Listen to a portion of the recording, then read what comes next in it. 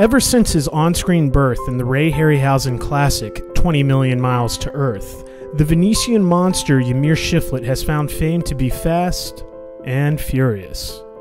Those first couple of years were a blur. Non-stop parties, drugs, girls, glitz, glamour. It took me to some dark places. But I was famous, and I was working.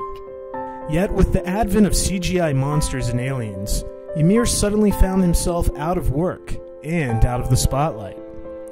And where there is no light, darkness prevails. Yeah, it was a long battle I had with alcohol and the National Guard. Did I hurt some people? Sure, I suppose I did. But it was nothing compared to the pain I felt when the doors to Hollywood slammed shut in my face. Literally, they broke my nose. With the help of alien and monster outreach programs and using Mickey Rourke's career comeback for inspiration, Ymir began to put his life back together.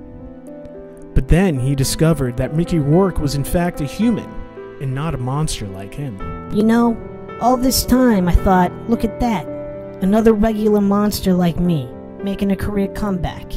But then I found out, just like so many things in Hollywood, it was all a lie. Ymir relapsed into his habit of violent citywide rampages. After thousands were injured and millions of dollars in damages, the National Guard finally brought him down. He is now serving a 20-year prison sentence in Northern California. And to his surprise, Ymir's found yet another second chance behind bars. But this time it's with something far more important than fame. I had no idea there were all these women out there who got super turned on by convicts. Oh, I'd kept an eye on Ymir's career for a while. I always thought he was hot. He had that whole bad boy thing going, you know? But then he went to prison and oh my gosh, I just lost it. I had to have him. Can you say conjugal visit? One thing led to another and we ended up getting married. And unlike the fake CGs that have pushed my kind out of work, our love is real. But wait.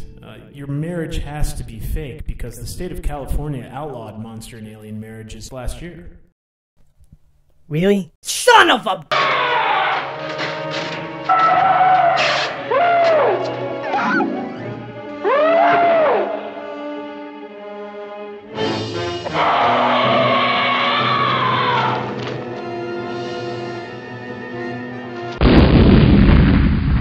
Why is it always so costly for man to move from the present to the future?